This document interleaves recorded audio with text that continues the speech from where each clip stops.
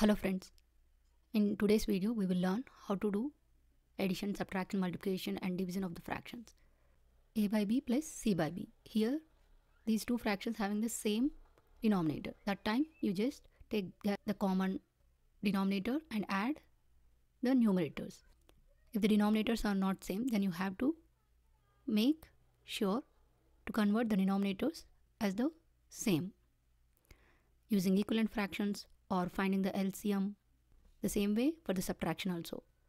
If the fractions having the same denominator, then take the common denominator and subtract the numerators. For multiplication, a by b times c by d. You just need to multiply numerator to the numerator and denominator to the denominator. For division, you need to make the denominator fraction as the reciprocal. That means a by b times, here it is having c by d.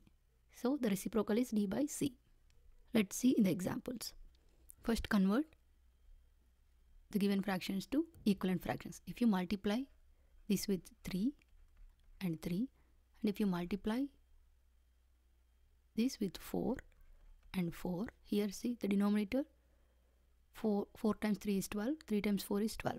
We are making the common denominator. That means 3 times 3 is 9 by 12 plus 8 by 12. Now the denominators are same. So if you take the denominator as common, then it will be 9 plus 8. That is 17 by 12 is the answer. Here also in the subtraction, first convert to make the fractions as a common denominator. Just multiply with 3 and 3, here with 4 and 4. Then this will be 9 by 12 minus 8 by 12. Take denominator as common, both sides 12 is common, take 12, 9 minus 8, that is 1 by 12 is the answer. For the multiplication, we just multiply both the numerators, that means 3 times 2 by 4 times 3, that is 6 by 12.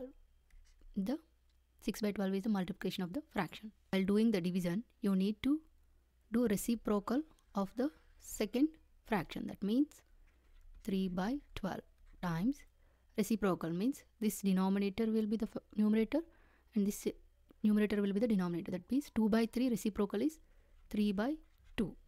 Then here you are multiplying the fractions, that is 3 times 3, multiplying the numerator and denominator, that is 9 by 8.